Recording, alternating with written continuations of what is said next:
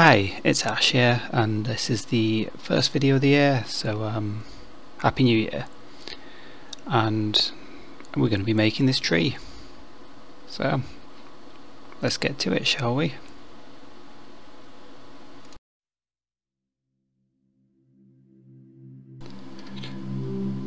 So first thing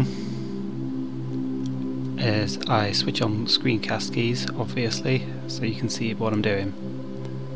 Then I will go to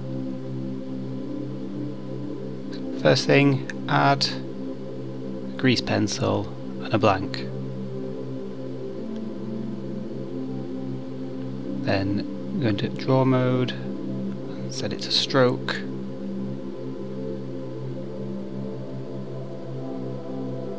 And then I just play with the settings. These don't make much difference, but we're going to use them. Once it's ready, I press numpad 1 to go to front view, 5 for orthographic, and then I will just draw my pencil. The orthographic mode helps with 3D prints, just gives you an idea of sort of the angles that you're working with. And then you just draw your tree. Try not to have any steep overhangs. Use the grid as a reference for an angle, sort of corner to corner would be 45 degrees. And use numpad 4 or 6 just to rotate around and draw branches coming off in different directions. Once it's roughly sorted, just have a good look, see if it's sort of what you want.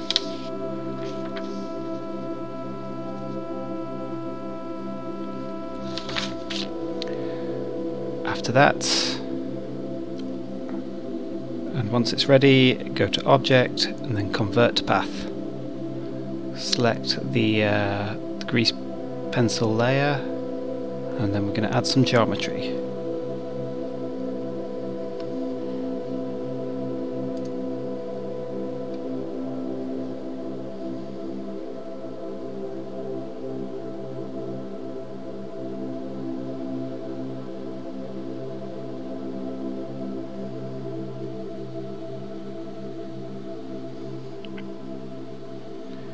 Once you have something with a bit of solidity, sort of roughly looking how you want, we're going to go into edit mode very shortly.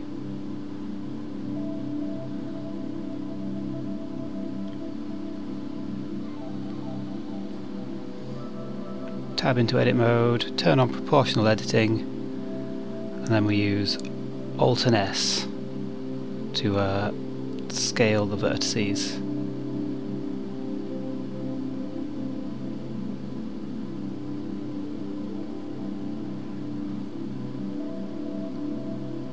Get a nice branch look.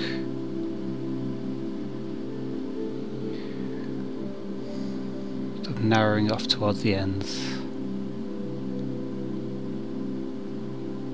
If you want, you can turn it onto connected only. That means it'll only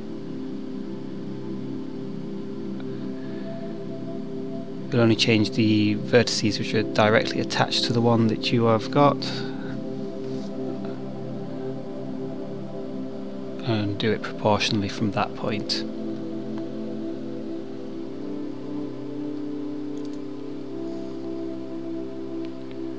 Once you have something like you want, we're going to Object and then Convert to Mesh again. And at this point I will do my old Add a Remesh modifier. This gives it a bit more of an organic look and makes it into one solid mesh. And then we'll be doing some very basic sculpting on it.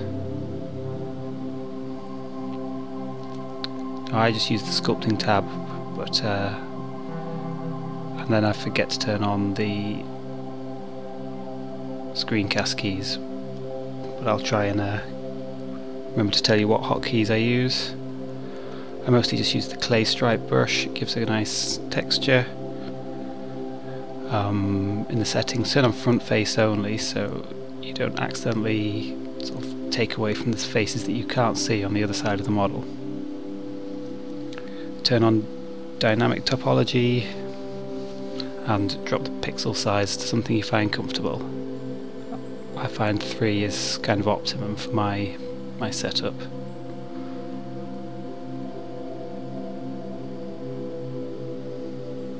And then, yeah, you just sculpt away, try and get something that looks a bit like bark. You hold down shift while sculpting, it will cut away from the model rather than add to it, and all the sculpting I'm doing here is being done with a mouse rather than the tablet, just to show you that it's not difficult to sculpt with a mouse either. You don't need any special equipment or anything.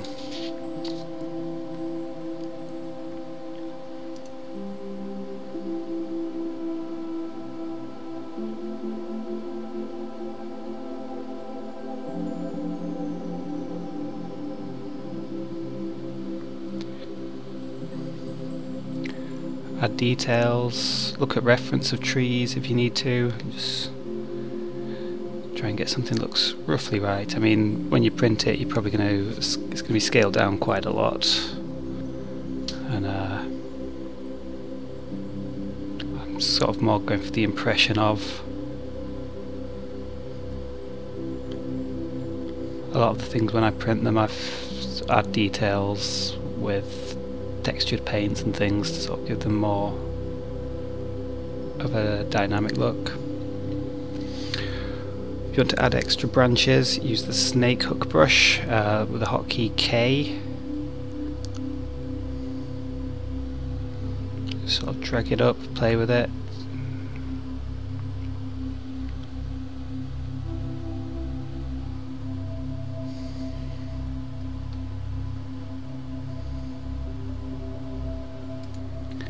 And then I think I'm going to just speed things up for this last bit of sculpting, but you should have the idea by now.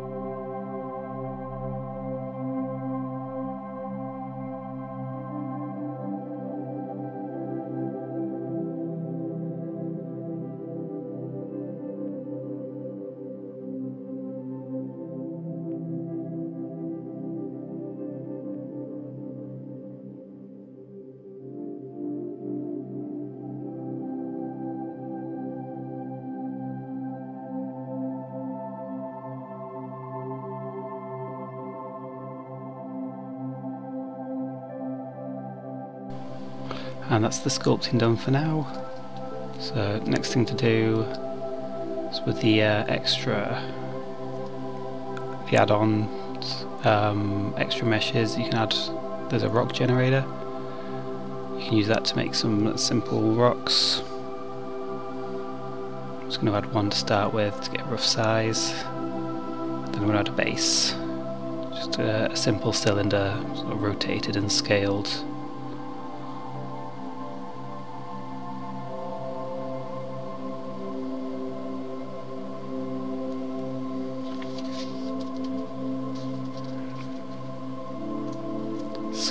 S and Z to scale on the Z axis, S and Shift Z, and it scales it on everything except the Z axis. Move it into position, press 3 and turn off proportional editing, and then 3 selects the face mode and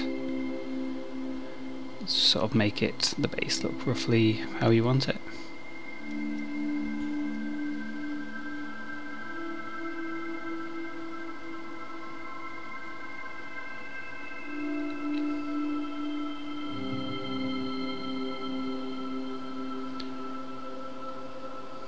I'm going to add a few more rocks. In the drop down you can just select a number and see how many of them turn out to be usable. I'm going to position these, any that I like, around the bottom of the tree and get rid of any that I don't like.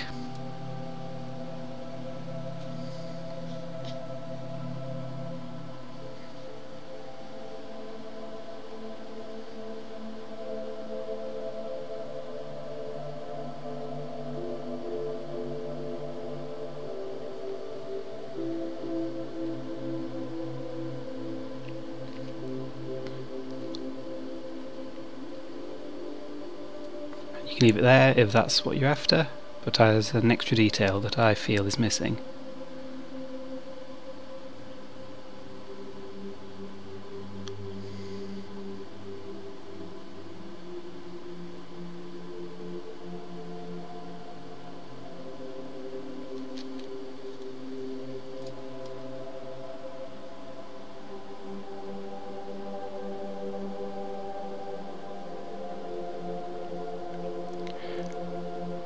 And that extra detail is the roots. Now at this point I'm just going to save it, and I should probably have saved much earlier, but you know, save as you go, remember that. I'm going to sculpt the roots on, purely using mostly the snake hook. By dragging out. Dynamic topology should still be enabled, so you just grab around the base of the tree.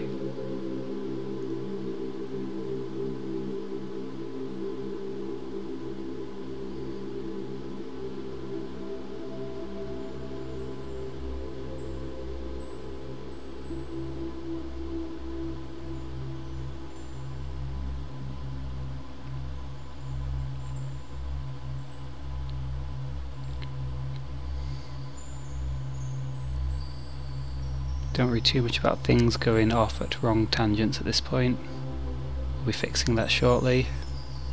I'll probably fix it straight away. Yep. G is the hotkey for the grab brush. It's kind of similar but with less distortion on the mesh. So you can use that just to pull everything downwards into the ground.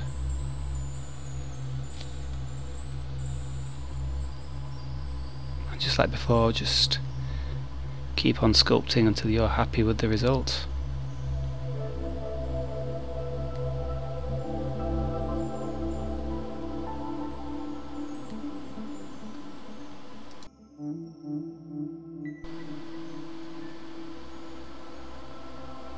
You can always remember, if you muck up while sculpting, it's absolutely fine. Control and Z is always the undo, as in with most software, so that's not difficult to remember.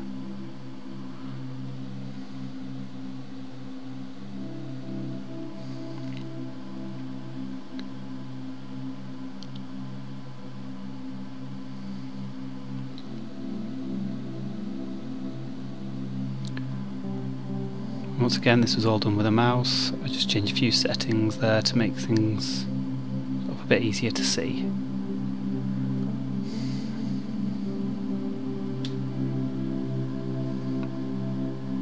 Turn on random colour in the viewport, so it makes things just makes me a bit happier working with the different objects.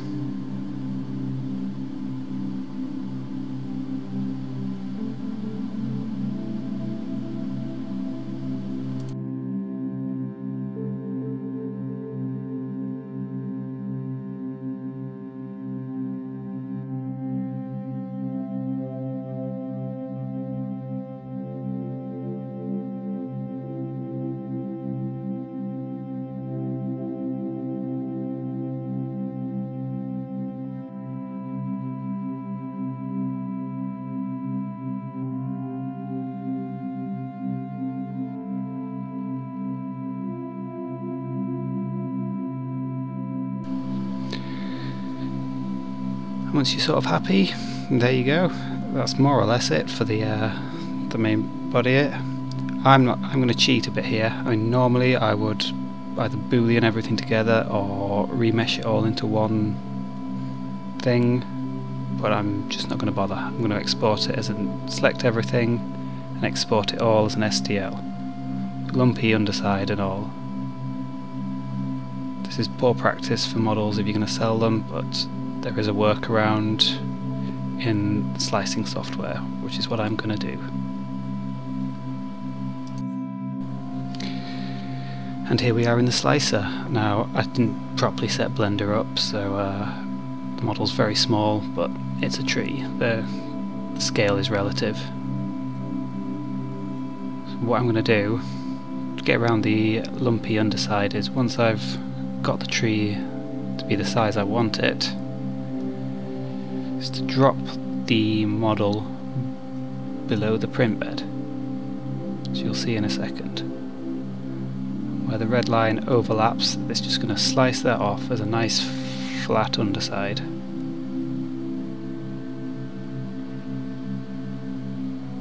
And it prints surprisingly well. I've only got a small FDM printer at the moment, but even so, the details came out reasonably well.